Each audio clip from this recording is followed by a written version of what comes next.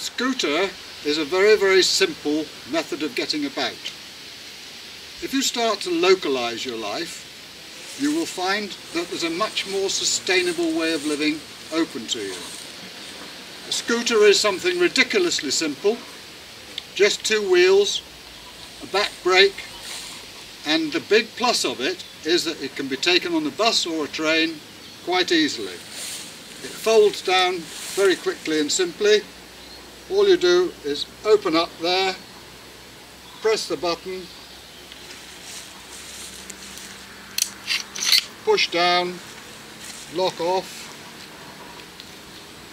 Another release mechanism there.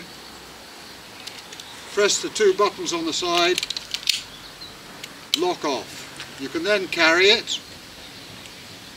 The only disadvantage with it, as against a bicycle, you don't want to be going down or up very steep hills.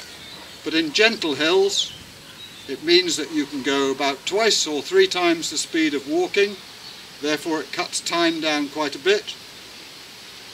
It's very simple to use, it can be carried very easily, put it over your shoulder or carry it in one hand. The big plus is that it can be taken very easily on bus or train. Folding bikes are great, I've had them in the past, but on seriously busy buses or trains, they're a bit of a nuisance. This, on the other hand, you can put it on your lap. It's no problem to yourself or to anybody else. There are, of course, other types of scooters, bigger and heavier, which are available. There's electric assist ones, which are not legal on the roads at the moment. Obviously legislation needs to catch up with technology a bit, but this one is a very simple device.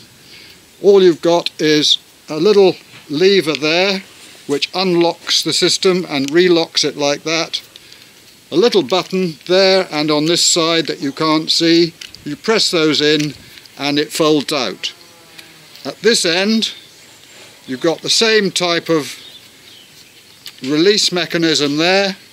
Simple button on there and those come out and go back. That relocks it. Easily to carry. If you're on a busy bus or train, you can actually put it on your knee and it's not a problem. Or you can put it upright like that and it's no problem at all.